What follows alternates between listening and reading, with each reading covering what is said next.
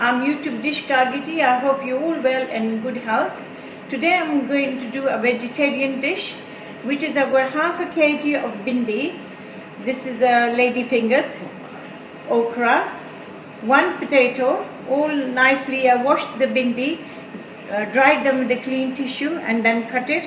One potato, less than about a tablespoon of coriander, 2 onions, some ginger, about 2 inch, 4 tomatoes, 2 bullet chilies, and I've got a teaspoon of salt, turmeric powder, dhania powder, whole jeera and garam masala here. I've got 1 serving spoon of the oil in there and the heat is on full and it's hot now. So I'm going to add my bhindi, okra in it, just lightly brown it, slightly, to kill its starch. So that's my bhindi, that's how it should look. It's got no starch in it now, very little starch. You shouldn't put water or add water to bhindi at all. When you wash them, you must dry them with a clean cloth or a tissue paper and then cut them.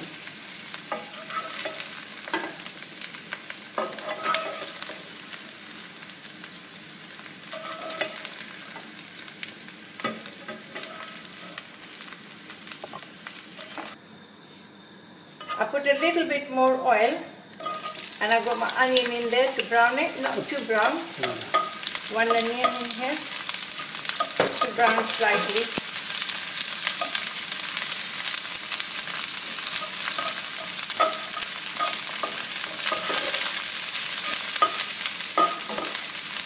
It's been 5 minutes and my potatoes are half done. I'm going to put my bhindi in there and on a very slow fire.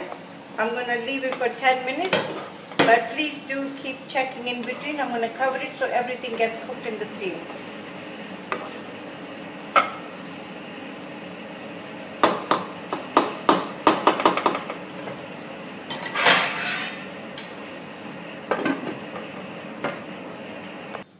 Now it's been 10 minutes. I did check in between. I did add a little bit of salt, was needed. And my potatoes are done properly, like you can see. They're done. Now switch off the gas. It all cooked very quickly. One of the easiest dishes. Now I'm going to add some coriander, fresh coriander. Don't need a lot of coriander. It itself is a nice dish. And a bit of julienne cut ginger. It's a beautiful dish, doesn't need any dressing, not a lot of dressing. Thank you. This is my bhindi aloo. They call it okra as well, and lady fingers. And it's very nice smell and beautiful aroma. It's really nice. It's easy to cook. I hope you like it. Thank you.